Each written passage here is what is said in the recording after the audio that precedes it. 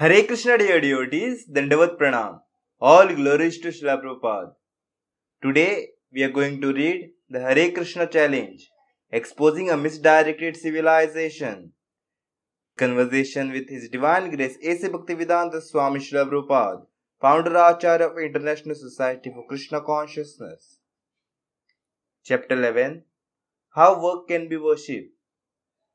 The following conversation between Śrila Prabhupāda and some of his disciples took place in June of 1974 during an early morning walk in Geneva. Disciple: what does Krishna mean when he says in the Bhagavad Gita that we should be desireless? Śrila Prabhupāda: he means that we should desire only to serve him. Sri Chaitanya Mahaprabhu said, "Na dhanam na janam na sundarim kavitam va jagadesha kamaye." I don't want wealth, I don't want followers, I don't want beautiful women. Then what does he want? I want to serve Krishna.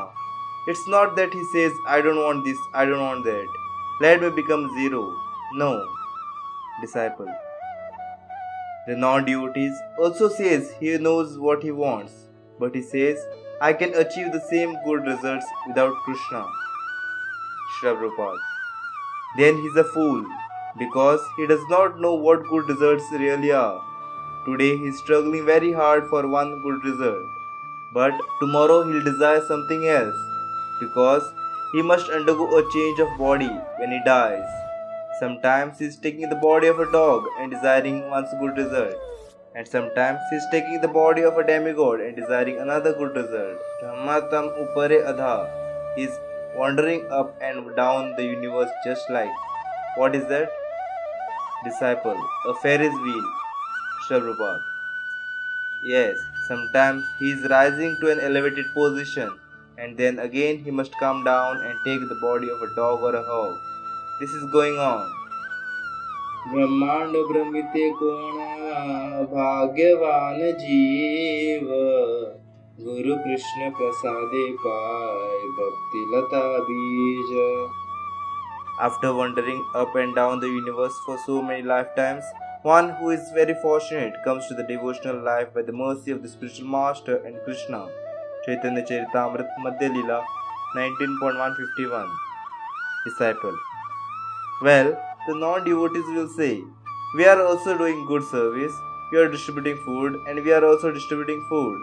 We are opening schools and we are also opening schools. Śrila Prabhupāda: yes, but we are opening schools that teach Krishna consciousness, while your schools are teaching illusion. The problem is that the rascals cannot understand the difference between the bhakti, devotional service, and karma, material activity. Bhakti looks like karma, but it's not karma. In bhakti we also work, but for Krishna's sake. That is the difference. For example, Arjuna fought in the battle of Kurukshetra, but because he fought for Krishna, he is accepted as a great devotee. Krishna told him, Bhakto semi prayo semi. Bhagavad Gita 4.3. Arjuna, you are my dear devotee. What did Arjuna do? He fought, that's all. But he fought for Krishna. That is the secret. He did not change his fighting capacity as a warrior, but he changed his mentality. At first he was thinking, why should I kill my kinsman? Let me leave the battlefield and go to the forest and become maidservant. But Krishna wanted him to fight. So at last he surrendered and did it as a service for Krishna. Not for his own sense gratification, but for Krishna's sense gratification. Disciple: so sense gratification is there even in devotional service? Śrila Prabhupāda: yes, a karmi, a materialistic, work for his own sense gratification, and a bhakta works for Krishna's sense gratification. That is the difference between the non-devotee and a devotee. Sense gratification is there in either case, but when you work for personal sense gratification, it is karma, and when you work for Krishna's sense gratification, it is bhakti. Bhakti and karma look similar, but the quality is the difference. Another example is the behavior of the gopis, Krishna's cowherd girlfriends. Krishna was a beautiful boy and the gopis were attracted to him. They wanted him as their lover, and and they went out from their homes in the middle of the night to dance with him. So it appears that they acted sinfully, but they did not because the center was Krishna. Therefore, Chaitanya Mahaprabhu recommends Ramya Kaschit Upasana Vrajenandu Vrajenaya Kalpita. There is no better mode of worship Krishna than practiced by the gopis. But the rascals think, oh, this is very good. Krishna danced in the middle of the night with other men's wives. So let us also gather some girls and dance, and we'll also enjoy like Krishna. This is a gross misunderstanding of Krishna's pastime with the gopis. To prevent this misunderstanding, Śrila Vyasdeva, the author of the Srimad Bhagavatam, has devoted 9 cantos of Srimad Bhagavatam prescribing Krishna's position as the Supreme Personality of Godhead.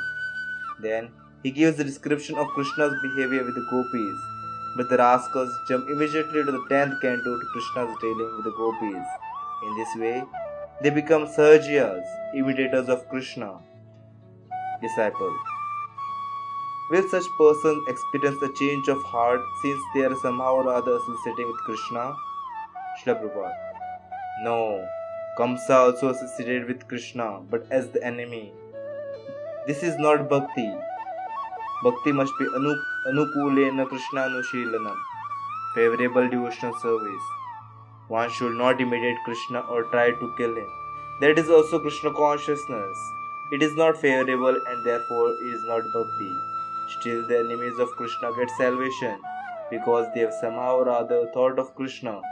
They get impersonal liberation, but they are not allowed to enter into the pastime of Krishna in the spiritual world. That benediction is reserved for those who practice pure loving devotion to Krishna. Hare Krishna, Krishna Krishna, Hare Hare, Hare Ram, Ram Ram, Hare Hare. Vancha kalpatarupyascha kripa sindhu cha patitanam pavanebhyo vaishnavibhyo namo Namaः. Ananta Koti Vaishnav Vrinda ki jai. Śrila Prabhupāda ki jai.